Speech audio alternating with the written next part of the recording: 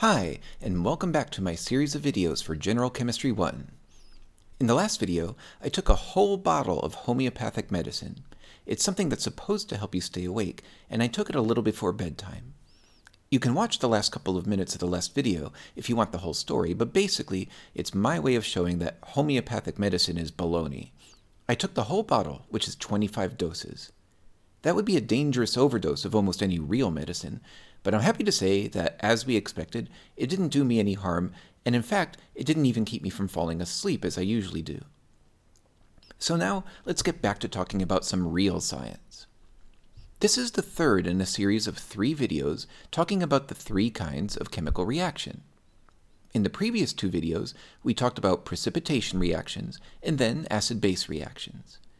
Today we'll talk about the third type of reaction, reduction-oxidation, or redox reactions. These are really interesting. They include combustion reactions and explosions, and many different kinds of biological reaction like the ones involved with respiration and photosynthesis. As you can guess from those examples, redox reactions often release large amounts of energy, so they can be really useful when we want to develop new technologies like batteries, fuels, or solar panels. For that reason, we'll talk about redox reactions in several different future chapters in this course and General Chemistry 2, and also in courses you might take in the future, like Physical Chemistry. So what is a redox reaction? Well, remember, redox is short for reduction-oxidation. So to understand these reactions, we have to understand what reduction and oxidation are. The key is to think about the charges on the atoms in the compounds that take part in the reaction. For example, here's a reaction in which calcium reacts with silicon dioxide. The products are calcium oxide and silicon. All of those materials are solids, so this isn't a precipitation reaction, and none of them satisfy the definition of acid or base that we talked about in the last video, so this must be the third kind of reaction, a redox reaction. Let's figure out exactly what's going on in this reaction. As usual, the first thing we should do is balance the reaction. The calcium and silicon are balanced right now, so we just need to balance the oxygen.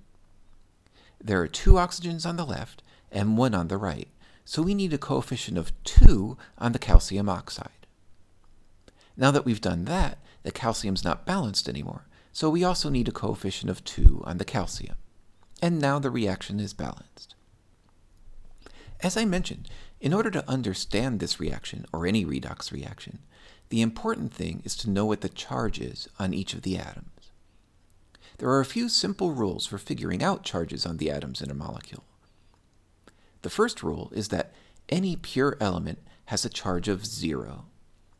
So, for example, in a pure piece of copper or iron, the atoms have a charge of 0. That's also true for diatomic elements. So, for example, nitrogen gas is a diatomic element, N2, and the nitrogen atoms in this case must have a charge of 0. You might remember that in a much earlier video, I showed you that there are 7 diatomic elements to know about. If you've forgotten them, now would be a good time to review that list. The second rule is that oxygen atoms in a molecule will usually have a charge of -2. There are definitely exceptions to that rule. For example, the oxygens in hydrogen peroxide actually have a charge of -1 instead of -2. But we won't need to worry about those exceptions in this course. The third rule is that hydrogen atoms in a molecule will usually have a charge of +1. Again, there are a few exceptions, but you won't need to worry about them in this class. The fourth rule is that the charges on the atoms in a neutral molecule should add up to 0. You already actually know about that rule. We've used it many times to figure out the formulas of molecules. For example, the reason magnesium chloride has the formula MgCl2 is because the charges on the atoms must add up to 0. Since magnesium has a charge of +2 and chlorine is -1, we need 2 chlorines to make the charges cancel out. The fifth and final rule is that in a polyatomic ion, the charges must add to give the overall charge of the ion. So for example, one of the polyatomic ions you know about is carbonate, which has a charge of -2. So what are the charges on each atom in this ion? Well, we said a minute ago that oxygen usually has a charge of -2. Since there are 3 of them, that's a total of -6 for the oxygens. What about the carbon? Well, Rule 5 tells us that the charges on each atom must add up to the overall charge on the ion. In this case, that's -2. So that means that the carbon must have a charge of +4. So, back to our redox reaction. Let's use the rules we just talked about to find the charge on each atom in the reaction.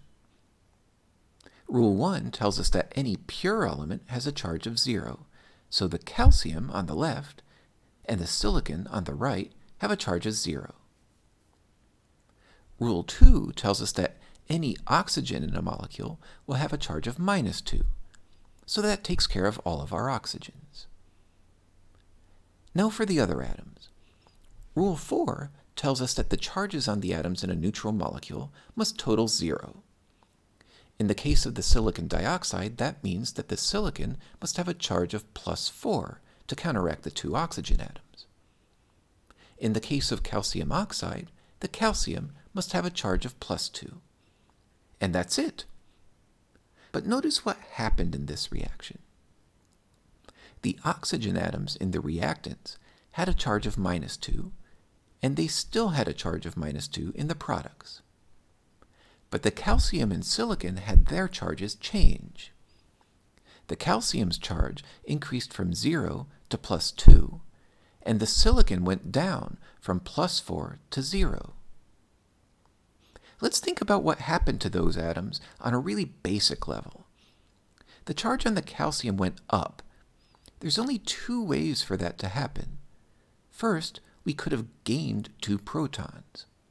But we know that can't be what happened, because if an atom gains protons, it changes what the element actually is.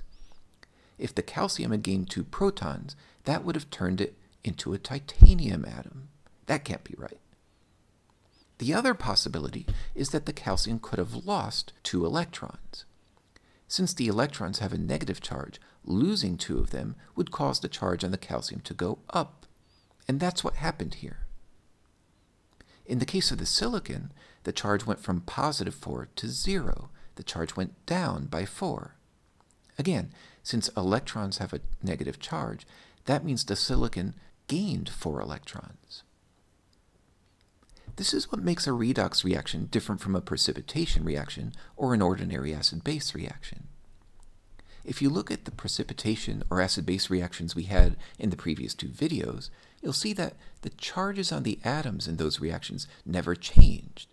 In a redox reaction, there will always be some elements whose charges change. So in our example, the charge on the silicon went down. We say that the silicon was reduced. Meanwhile, the charge on the calcium increased. That's called oxidation, and that's why these are called reduction-oxidation or redox reactions. Some people have a hard time remembering the difference between reduction and oxidation, so here's an easy way to keep them straight.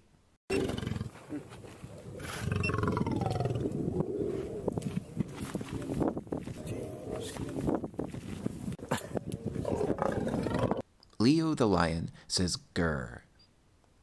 That's Leo, L-E-O, which stands for loses electrons, oxidation, and GER, G-E-R, which stands for gains electrons, reduction. So in our reaction, the calcium lost electrons, so it was oxidized, and the silicon gained electrons, so it was reduced. Let's try another example. As I mentioned earlier, combustion reactions are redox reactions. Here's the balanced reaction for the combustion of methane. What are the charges on the atoms in this reaction? Well, by Rule 1, any pure element has a charge of 0, and that includes diatomic elements. So the oxygens in O2 have a charge of 0. By Rule 2, oxygens in a molecule have a charge of -2. So the oxygens in the CO2 and in the water have a charge of -2. Rule 3 tells us that hydrogens in a molecule have a charge of +1. So the hydrogens in the methane and the water have a charge of +1. And last, Rule 4 tells us that the charges on atoms in a neutral molecule must add up to 0. So the carbon in CH4 must have a charge of -4, and the carbon in CO2 must have a charge of +4. You can see that some of the elements had their charges change, so that makes this a redox reaction. Which element was reduced, and which was oxidized? Well, the carbon went from a charge of -4 to +4, so that tells us that it lost electrons. If you remember, Leo says Gur, you'll know that since it lost electrons, the carbon was oxidized. Meanwhile, the oxygen went from a charge of 0 to -2, so it gained electrons, and that means the oxygen was reduced. Notice that in this example, the oxygen ended up in 2 different molecules on the product side. That doesn't change anything we just discussed. The important thing is that the charge on the oxygen went down, which is all that matters for deciding whether it was reduced or oxidized. We'll talk much more about redox reactions later in this course, but that's all you need to know about it for now. Now that you know a little about all 3 of the main types of chemical reaction, there's a lot more chemistry we can do now in future videos, so I'm looking forward to showing you some cool stuff. So until next time, have a good week.